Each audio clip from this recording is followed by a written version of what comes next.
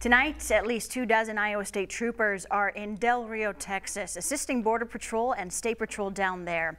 In an agreement between Iowa and Texas made their 16-day mission possible, the Texas Department of Public Safety shared more on what Iowa's troopers are providing. Iowa troopers right now, they are embedded with our Texas troopers.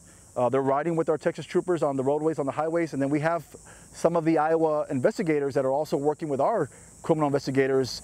And what they do is they focus on certain cases that involve border security, narcotics, smuggling, so they're working alongside with them. Olivarez says Iowa's troopers won't join their Texas counterparts until later this week. So what you're seeing right now is Florida troopers and other Florida law enforcement joining their Texas counterparts. And we also now have more insight into why Texas asked for Iowa's help in the Del Rio area. We're the second busiest sector in the nation.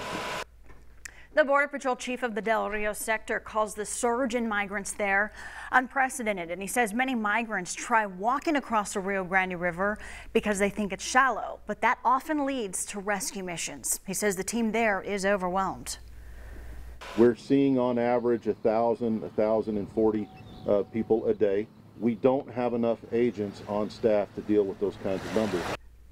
So far this year, heat exposure and drownings took the lives of 66 migrants. The heat, rough landscape, and multiple rescues a day make it a challenge for agents there to save lives.